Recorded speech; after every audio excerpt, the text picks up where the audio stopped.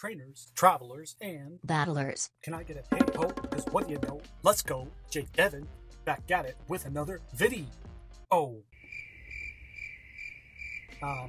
Thank you for coming and thank you for watching. If you are new to the channel, please subscribe if you feel my vibe. But today, for this video, what we're going to be talking about actually is Nightmare Cup still. I know there's a lot of hype about the regionals format and the regionals meta because we've had a lot of good announcements with leaderboards and whatnot coming out. The boy right here, not really ranked too high. We got a lot of work to do with that. I don't want to let you guys down. Hashtag battlers. But going in here, obviously you can see we're going to be battling for Empty Pants. We've done a lot of battles with this guy in the past, and he has sweeped us, but we did a little better. Keep in mind again though, these aren't really best ofs, just like my last video with the Poke AK. These are just going to be practice battles to test some stuff out. Now, the main Pokemon I want to talk about in today's video for the Nightmare Cup meta is obviously going to be Spiritomb, if you didn't already know. So going in, he does open up with the Legacy Mudshot Poliwrath, which I feel like that is going to be a pretty good threat if you don't have a direct answer for it, such as somebody like Shiftry, Xatu, or any kind of confusion users. I like what I'm feeling about Legacy Mudshot Poliwrath when it comes to having Mudshot and Power Up Punch, because it's not...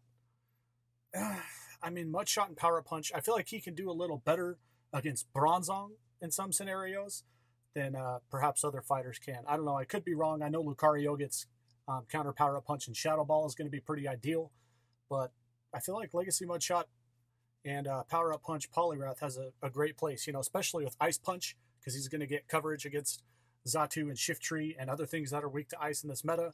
So he's all right. But Spiritomb, sorry, getting off track a little bit. Is Spiritomb right here, your boy, is he overrated? When the meta first came out, PV Pokey had him ranked as #1, which kind of tilted a lot of people, and it tilted myself as well, because my first thought, if you didn't see my previous videos, was, okay, well, you banned Sableye, why didn't you ban Spiritomb, right? Because everybody's thinking about the dark and the ghost typing. Well, what it really comes down to is Spiritomb's stat spread and the move pool and the moves that he has access to. If you don't already know, all of his charge moves that he's going to have access to, I'll put them right here, they're all going to be ghost-type charge moves. And he only gets Feint Attack and Sucker Punch as fast moves. Obviously, Sucker Punch is going to be the preferred because it's going to charge up faster. And for his charge moves, he gets Shadow Ball, which is good to have. I don't have that on mine right now. I need to get that added. But Shadow Ball, Shadow Sneak, and then Ominous Wind. Of course, what you're going to want to have is Ominous Wind and Shadow Ball if you are going to be running a Spiritomb.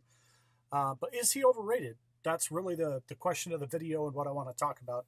You can see he came in with this Fire Fang Howdoom, which actually put in a bit of work, as you can see, against that Bronzong. It can also do some good work against Lucario, because Fire Fang will be effective to both of them because they are steel typing.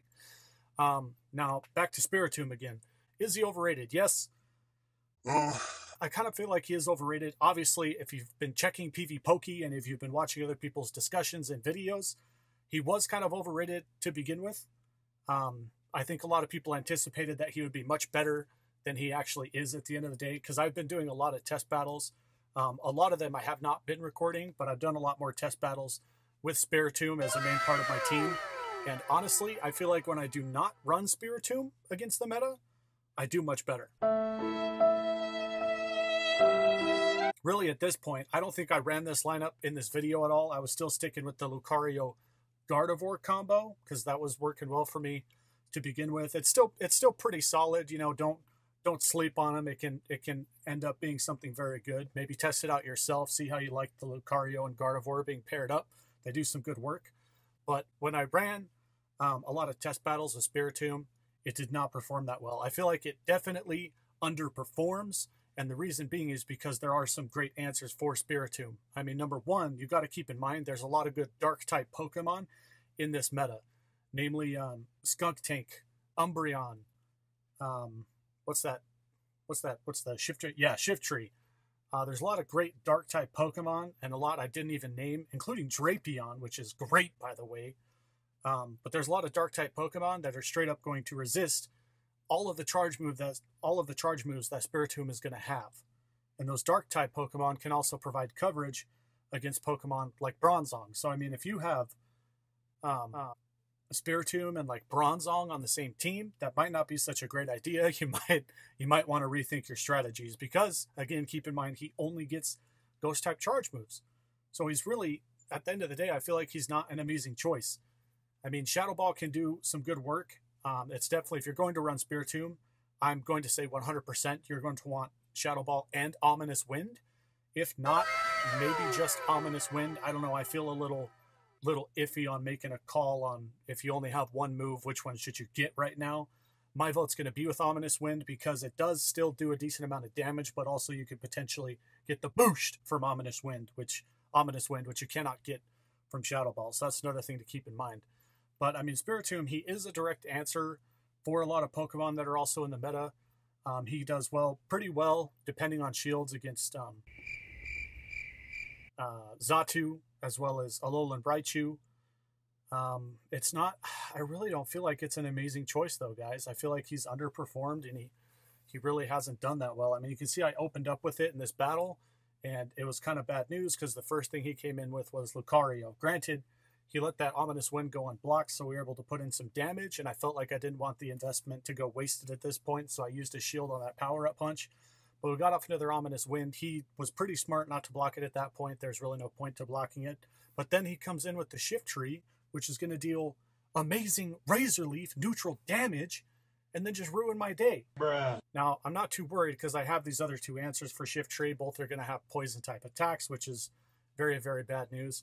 I really shouldn't have, that was kind of a mistake. I should not have used the Acid Spray at that point because Poison Jab is going to be super effective to Shift Tree, and Shift Tree can't really take, super effective damage when it's dealt. I probably should have saved up the charge and used it on this Hypno here, but we were able to get rid of the Hypno anyway, so, GG's with that. It is what it is. That's just a matter of the lineup and the Pokemon that I went in with versus what Frampty Pants went in with.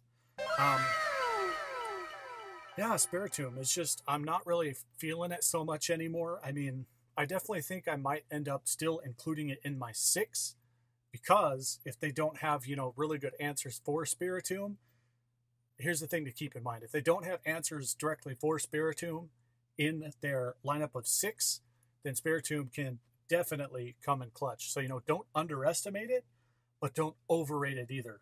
Do you know what I mean?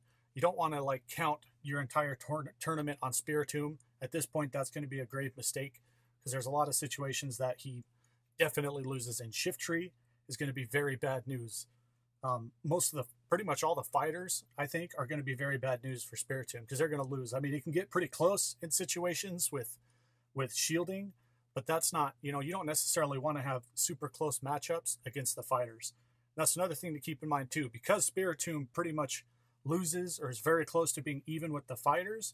If you're going to run Spiritomb on your team, you should heavily consider, since he has fighting as a weakness, to run namely Xatu. Xatu is a very great choice as your Psychic Pokemon, or just other Pokemon that run Confusion, such as Gardevoir, Bronzong, or even Hypno, because you want to have that protection in case it comes, in case it becomes necessary. So at this point now, you have one dark type Pokemon with no with no dark type charge attacks. He only gets Sucker Punch, and then Sucker Punch or Feint Attack depending on which way you want to go there. But at that point you'd have a dark type Pokemon, a Psychic Pokemon to potentially protect Spiritomb. Now after that Psychic Pokemon, typically with how the meta is working out at this point, you're going to want to have another fighting type Pokemon.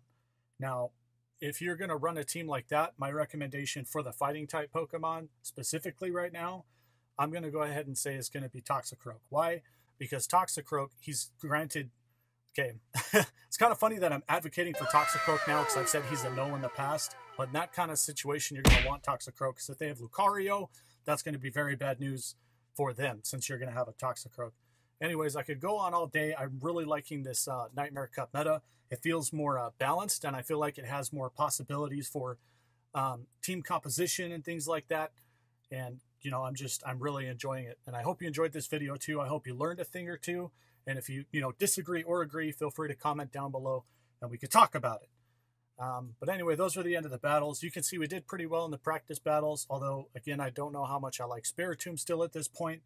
I feel like if you're going to run it, you need to have rock, paper, scissors, counters to kind of support it on your team. Definitely. If you're going to run Spiritomb, that's one thing you need to keep in mind. It needs support. That's what I don't like so much about it. Although, you know, you could say the same thing for every Pokemon in this meta, is that you need support for it. But anyways, that's the end of the video. So GG's to the video because it's over, but also GG's to Empty Pants, and thank you very much for battling and doing those test practice battles. Let me know if you guys want any specific kind of Pokemon covered in the future moving forward. I'm thinking about Chimico, but I don't know how I feel about it. Anyways, again, I hope you enjoyed the video. Have a good freaking day.